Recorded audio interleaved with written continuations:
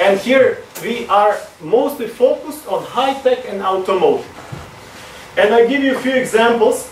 Our really three core disciplines are thermal and flow control, design of the systems with multiple physics, and robotics. And this is a machine for die bonding. That's a machine which needs to connect electronically two dies. Like think about two SD chips, each of 60 gigabytes, and you connect them, you double the capacity.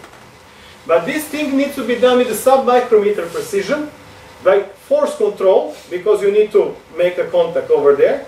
You do this by soldering, so you need to control the temperature at the same time, control the humidity and pressure around, also contamination control, and you need to isolate all vibration coming from the environment. That is what we call multi-physics. And you can imagine that every of these physics have influence on any others.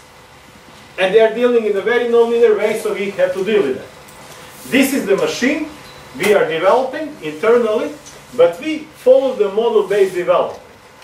We do the modeling in every phase of the project. And if we want to do on some very sub-micrometer resolution, we do all kinds of the FEM analysis. If we want to do servo simulations, we do servo simulation. We use also multi-physics simulation using C-mechanics. And all these things we reported in some articles that are published in Dutch, all kinds of journals.